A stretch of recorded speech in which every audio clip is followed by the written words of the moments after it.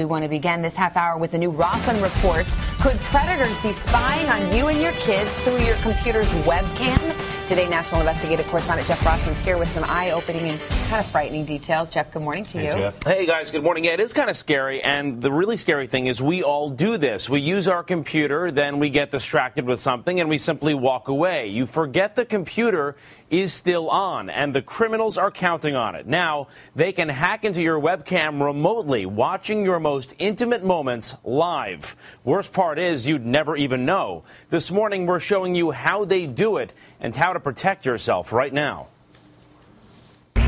These teenage girls don't know it, but a stranger is spying on them inside their bedroom. What about you, Cloud? And in their dining room as the family eats dinner. Little do they know, thousands of miles away, this man has hacked into their laptop and turned on their webcam. People who are victims generally have no idea that they are victims. That man is working with us, computer expert Jim Stickley of Trace Security. And suddenly somebody has naked photos of you or something else. Suddenly you're all over the internet. He says families like this are easy targets for webcam predators. Criminals like Luis Mijangos. Prosecutors say he was spying on over 200 women through their webcams, watching their most private moments, even blackmailing some of them. He's now serving 6 years in prison. These are criminals. These are peeping toms. These are predators. I mean, they're your worst nightmare. Who can watch you live in your most intimate moments. Anywhere you might have your laptop, which could be your bedroom, your bathroom, your kitchen, anywhere. So we set up an experiment using this New Jersey family.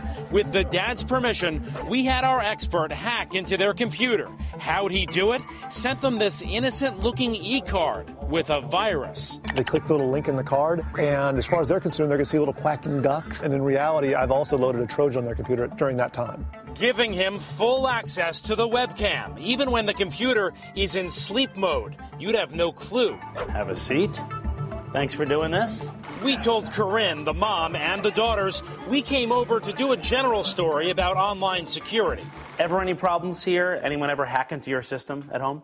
I don't think so, no. Remember, they have no idea days before we'd been spying on them through their computer webcam. Our interview over, we told the girls to go upstairs and wait in their room. Then downstairs, we let Mom in on the secret. We actually recorded your family dinner the other night. No one was in your house except for you guys. It's really creepy. I mean, my children are on their computers in the evening, in their bedrooms, and I'm a little frightened right now for their security. So we took it up a notch, having our expert hack into the webcam in her daughter's upstairs bedroom, where they were waiting with our producer. We're watching them live right now inside their bedroom. I'm sick over it, actually. I really am. It's very upsetting to see this. This time it was our security expert. Next time it could easily be a predator. I actually appreciate it, because I'm hoping I can learn from this and try to avoid this ever happening. Wanted to show you something. Then we gave the girls a wake-up call. We've been watching you from downstairs. The webcam on your family computer, our security expert was able to access and hack into your system and watch you in your room. Oh my God. It's scary. It's definitely scary. Someone could be watching you at any time, and this is like where you feel most comfortable.